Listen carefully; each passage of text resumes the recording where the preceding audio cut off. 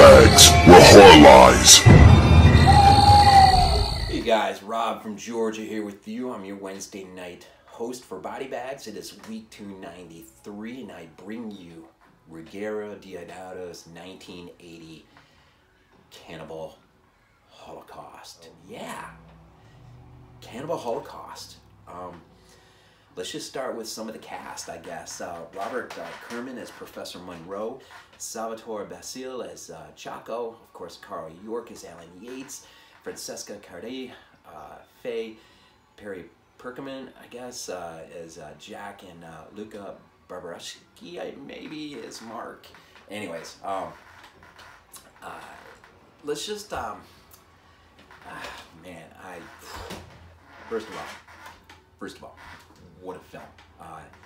The score, the cinematography, it is, I mean, this film, man, the fearlessness of Ruggero Deodato and his not holding back and just really delivering the goods on a vision that is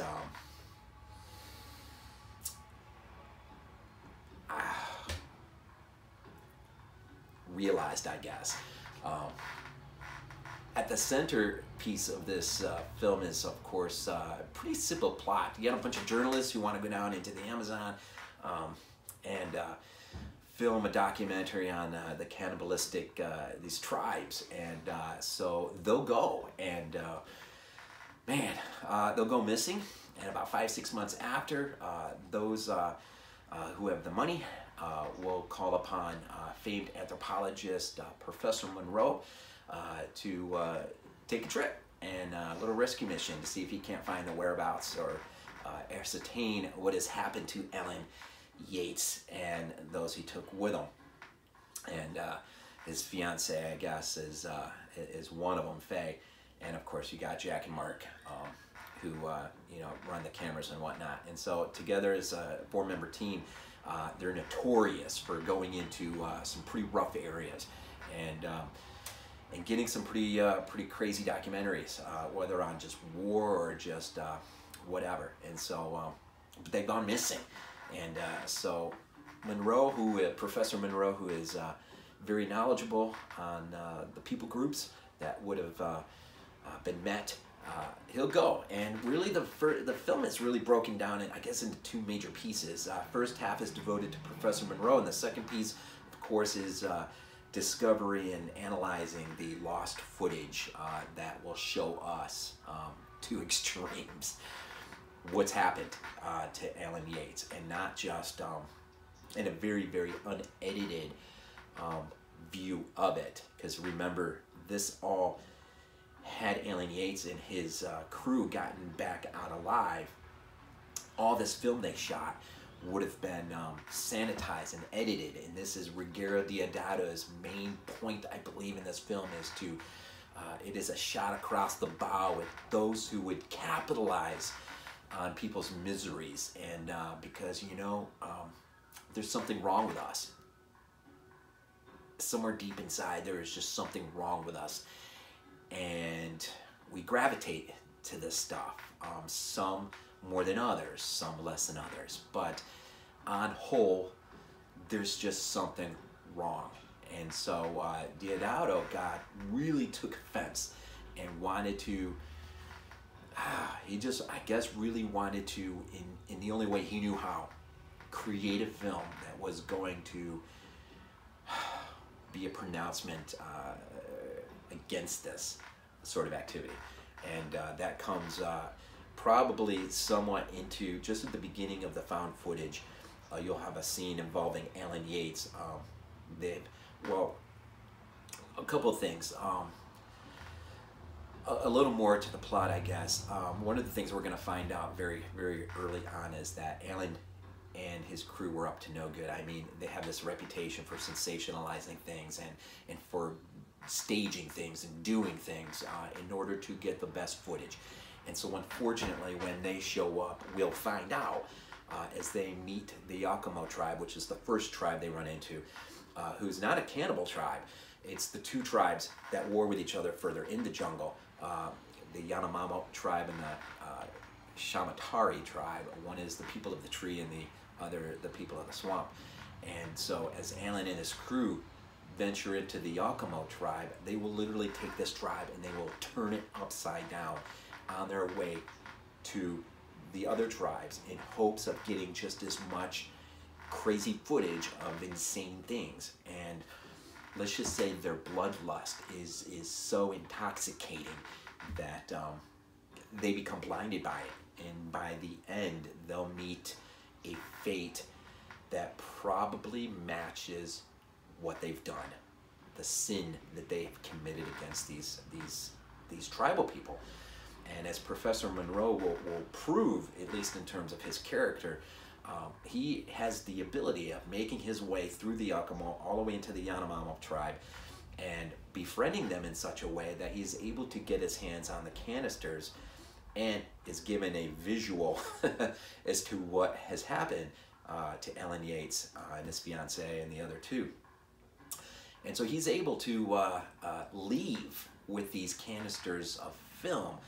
And once you get back to New York City in the safe confines of city life, they civilization, right? They him and those network people will sit and they will start to go through this unedited film in hopes of, well, for them at least, the network is looking to basically put out whether, you know, Alan Yates and the others are dead or not dead.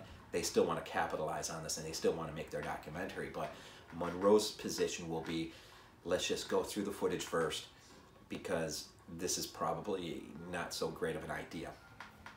And so the second half of the film will actually do that, and we will literally, through found footage, be immersed into the jungle, and we will be confronted with some nasty business. I mean, you know, whether we're talking about the animal cruelty, the violence that is done on screen,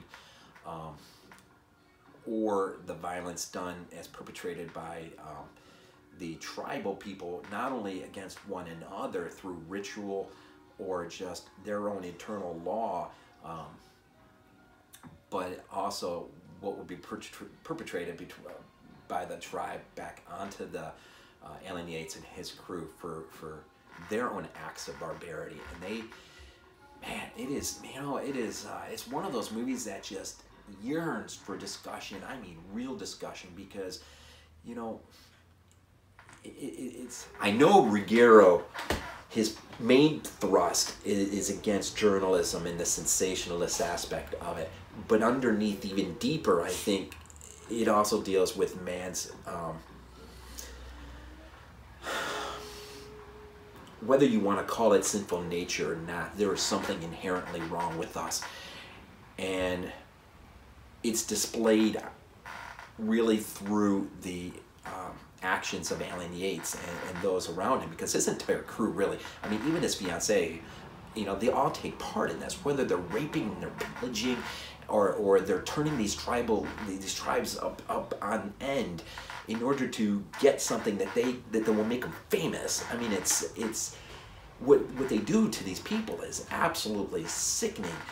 And what this people is forced to do back, I mean, a la Last House on the Left almost. I mean, it's sickening as well, but there's something genuine about this film that it harkens to almost realism, in the sense that we sanitize everything in life. I mean, you know, do a good hardcore study on the French Revolution and you will see man's barbarism on full display, or the Spanish Civil War, or, I mean, consider, you know, I mean, even the Germans, I mean, you know, the so-called, you know, civilized people, maybe perhaps at the time considered the most civilized, will wipe out 6 million plus Jews, and that doesn't even count the rest, all the bloodshed committed in just the 20th century alone by these totalitarian regimes and these communist regimes in Cambodia. I mean, and go back through our history and even the wars of religion. It doesn't matter. I mean, man, there is something wrong. There always has been, at least for a very, very, very, very, very long time. And this film does a lot to bring this realism to the surface in terms of the nature of man, and whether it's you know, thought safe behind the walls of a city or deep in the heart of a jungle, man has this nature of cannibalizing each other. And it really doesn't matter in what time period you're really talking about or who's committing the act of atrocity. This is a movie that, I mean, there's just this gritty realism that, I mean, yeah, it's not a movie that, you know, I'm not looking to pop this movie again for a very, very, very, very, very long time, if ever. I mean, I don't know. It's tough. But, I mean, even with, and that's just separate of the animal cruelty. You know, a lot is made out of the turtle sequence, but quite frankly, what gets me even more is, I think it's Mark who shoots the pig, and there's just this no reason. I mean, other than just to kill something. At least with the turtle sequence, we see the turtle being eaten. Set that aside, what they do in terms of literally raping a native girl, and what the tribe feels compelled to have to do to rectify this internally is just, I mean, to say you're not cheering on these, I don't think anyone would be cheering on these natives for what they feel forced they have to do to Alan and his. It's like they're forced into this pitch of cruelty by what's been done to them. I mean, this is kind of, you know, I mean, Last House on the Left is kind of like that, right? And I'm just, you know, I mean, I think about that. I've been thinking and thinking and thinking about this movie, and I could just go on and on and on and thinking about this movie. But I, you know, in somewhat of a comical, I don't know, I was thinking, you know how crazy this would have been if Eli Roth would have really took a Deodato thrust with his Green Inferno? That movie would have it would have been able to be seen by people today. That movie is extremely lighthearted compared to the grittiness that is Cannibal Holocaust. There's just something about it that stresses this idea of realism, and it's an important film that ought to be talked about.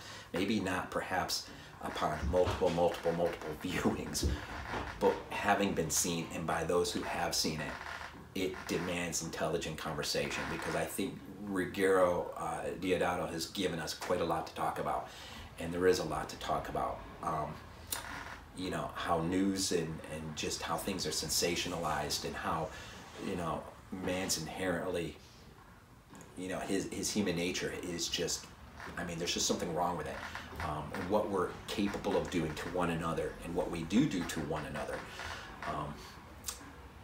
You know, and to a lesser degree, but just as important, how we respect life in general, whether that's in the form of animals or whatever. It's just how we value life, I guess, in the end. And maybe aside from who are the real cannibals, maybe the question is how we ought to value life. And so I don't know. I kind of rambled for a little bit, and I'm a little worried about my time, but I feel good about what I've said, I think. And I wish I could say more, but I'm probably just going to stop it here and just say, you know, this movie is definitely not for the squeamish, and it's definitely not one that I would say you ought to just go run and see.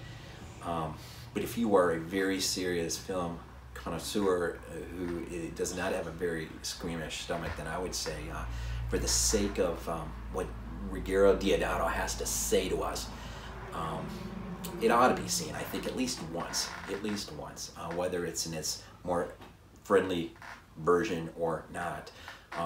It ought to be seen, and it ought to be talked about. And so, yeah, I hope that made some sense. Ruggero Deodato's 1980 Cannibal Holocaust. Again, I'm your Wednesday night reviewer. Hope I said something of interest. Oh, and David Lewin's his YouTube channel, you have got to visit that channel, man. I'm telling you, he puts out the Italian stuff, man. It's great stuff. And so his link will be down there. And yeah, and so I think I found a happier note right here. Let's just leave on this. Go Bills.